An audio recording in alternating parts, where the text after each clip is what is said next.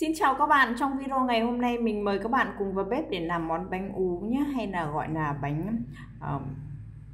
bánh tu hú với các bạn ạ. Đây là thành phẩm mình vừa mới làm xong ạ. Các nguyên liệu để làm món này thì mình mời các bạn cùng vào bếp sau ạ. Đây ạ, khi bánh mình làm nhá, rất là dẻo ngon như thế này. Các bạn chuẩn bị cho mình 1 kg nếp, thì mình có thể dùng nếp cái hoa vàng nhé cho nó thơm ngon. Và các bạn dùng cho mình 150 đến 200 g lá dứa để mình xay ấy. Mình lấy cái màu nước xanh để mình ngâm gạo ấy. Thì khi đó thì cái lá dứa ấy, hay lá nếp ấy, làm cho gạo vừa thơm mà lại còn vừa có được độ xanh của cái bánh nhé. Gạo này thì các bạn sẽ ngâm cho mình từ 8 đến 10 giờ khi thời tiết lạnh này. Và mỗi khi các bạn ngâm ấy thì các bạn nên cho một ít muối vào thì gạo nó sẽ không bị chua nhé. Và cái phần đậu xanh thì các bạn cho mình 300 g. Các bạn cũng ngâm luôn cùng gạo và mình cũng cho một ít muối vào nhé. Đấy. Đậu xanh và gạo mình đã xong rồi. Sau đó thì mình sẽ đi chắt bỏ hết cái nước này đi để mình nấu lên nhé. Cái phần đậu xanh thôi. 200 g thịt nhé, thì các bạn thì dùng cái thịt ba chỉ khổ ấy, nó cả mỡ cả lạc như thế này thì mình làm bánh ấy, nó sẽ mềm ngon dẻo thơm nhé. Và một ít hành thơm các bạn băm nhỏ ra cho mình khoảng 10 g. Cái thịt này sau mình sẽ ướp gia vị ạ. Bây giờ mình sẽ nấu phần đỗ trước. Các bạn chuẩn bị một cái chảo, mình sẽ cho phần đỗ vào đây mình nấu luôn, sau đó để mình thêm luôn nhé. Nước mình cho vào. Các bạn cứ đun lên cho mình thôi. Phần đỗ này thì mình sẽ cho một ít muối nhé. Thịt các bạn sẽ ướp cho mình vào đây một ít muối ạ. Ít thôi, tại vì mình cần có một chút nước mắm ạ.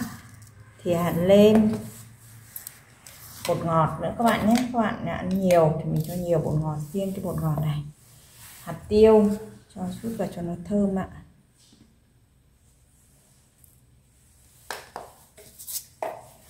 Cái phần hành này các bạn cũng có thể ướp luôn vào cùng thịt nhé. Vì mình sẽ không phi thơm cái phi thịt này lên cùng với đỗ, mà đỗ mình nấu chín, sau đó thì mình mới bọc thịt ạ. Các bạn cho một chút nước mắm để cho nó thơm nhé. Khi mình nấu cái phần nước này nó đã còn sền sệt này rồi các bạn nhé. Đấy, chỉ tầm 10 phút thôi các bạn ạ. Và nhớ là mình để ý không có nó trào ra. Các bạn sẽ xên cho mình nhé. Đây các bạn, khi mình đã xên nhé, cái phần đậu nó đã như thế này rồi là được rồi ạ. Bây giờ mình sẽ cho nguội bớt để mình vo viên.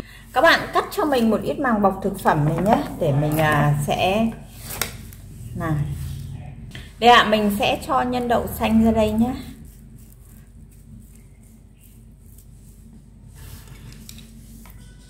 Dính.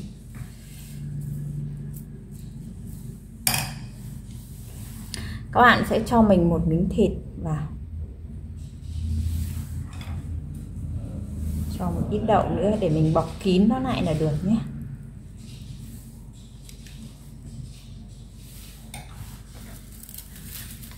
Gói kín lại.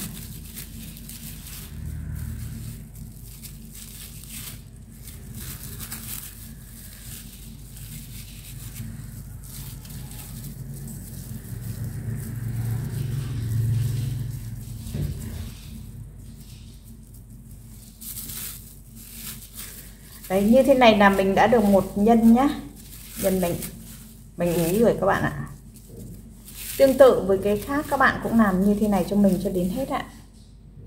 Nhân xong và gạo các bạn cho ra giá, cho ráo nước cho mình nhé. Để gập nhé thì các bạn sẽ gập cho mình cái ngang cái dọc như thế này ạ, để mình làm nhé. Đây, các bạn đo cho mình nó to một chút nhé. Và bây giờ mình sẽ gấp ạ. Mình gấp để mình hướng dẫn các bạn luôn nhé.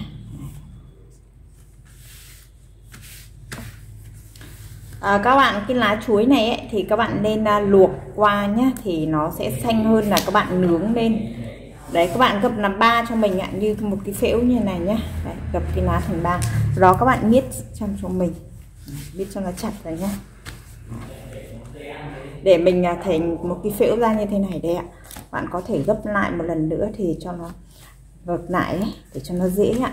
để cái đầu này nó nhọn ra này. Bánh ú thì cái đầu này phải nhọn nhé. Rồi bây giờ mình sẽ cho gạo và nhân vào. Để không phải cầm tay này mất thời gian thì các bạn cho vào một cái cốc cho mình như thế này nhé. Rồi các bạn sẽ xúc gạo vào đây cho mình nhé. Các bạn dí nó xuống để sau này khi gạo này nó sẽ thành hình một cái tháp nhé, để cho nó đầu dưới ấy, nó nhọn nhé ạ. Đấy, bây giờ mình sẽ cho cái phần nhân vào các bạn nhé. Đấy, phần nhân các bạn dí nó xuống rồi mình sẽ phủ một lớp gạo lên trên.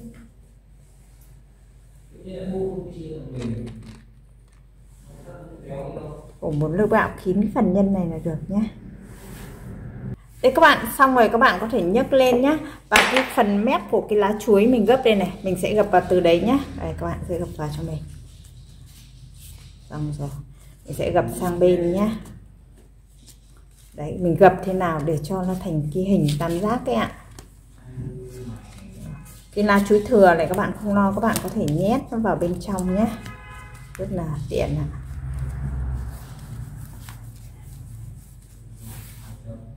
Tương tự với cái khác các bạn cũng làm như vậy cho mình nhé, cái ngang cái dọc ra các bạn ạ, như thế này nhé. Rồi các bạn gấp làm đôi cho mình, gập nó chéo ra ấy, để nó thành hình tam giác. Rồi bây giờ mình sẽ chia này làm 3 góc nhé. Này cho nó vừa tròn 3 góc như này, rất là dễ thôi. Xong, muốn dễ nữa thì các bạn sẽ gập lại nó từ cái 3 góc này, mình lại gập lại đây. Rồi cho vào đây, nó xòe luôn ra. Rồi các bạn cho gạo vào mình gói rồi. Mình gói xong rồi các bạn nhé. Bây giờ mình sẽ buộc cái dây này này. Các bạn có dây chỉ hoặc là dây gì cũng được nhé. Các bạn sẽ giữ cho mình một đầu này, và đầu dưới các bạn quận xuống dưới cho mình nhé. Rồi sau lại ngược lại quận lên, rồi mình lại vòng qua. Đấy.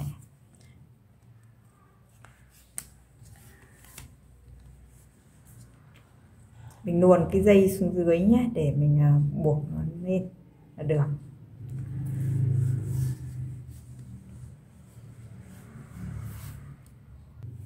Sau đó thì các bạn buộc nó lại cho mình nhé. Không cần buộc chặt quá đâu, vì khi nếp ấy của chúng ta nó còn phải lở ra các bạn nhé. Đấy, như vậy là được một chiếc bánh nhé.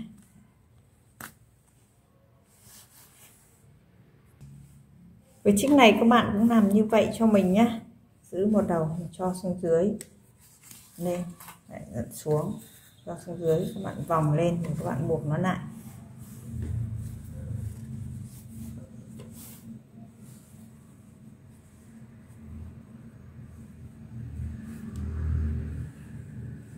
Rồi. Thế các bạn, bây giờ nhá, mình có thể luộc bằng nồi cơm điện nhé, thì các bạn cho mình những chiếc bánh vào.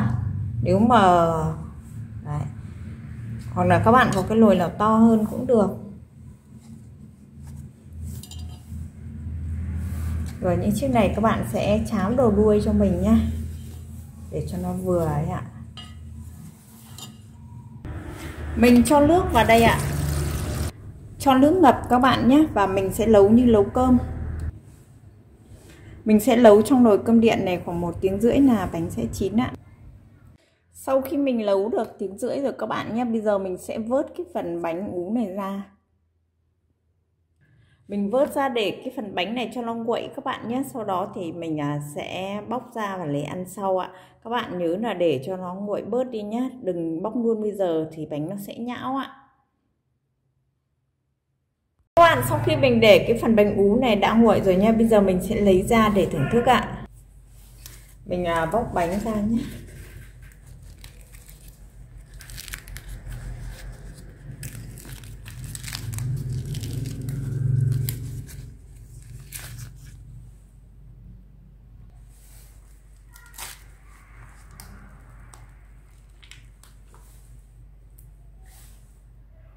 Mình sẽ dùng chỉ để mình cắt cái bánh này ra các bạn nhé.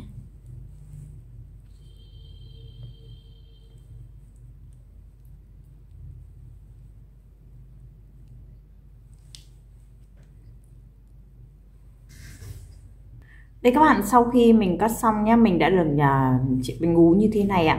Như vậy là mình đã hướng dẫn các bạn cách làm bánh ú rồi. Các bạn thích có thể like, chia sẻ và đăng ký kênh giúp mình ạ. Xin chào và hẹn gặp lại các bạn.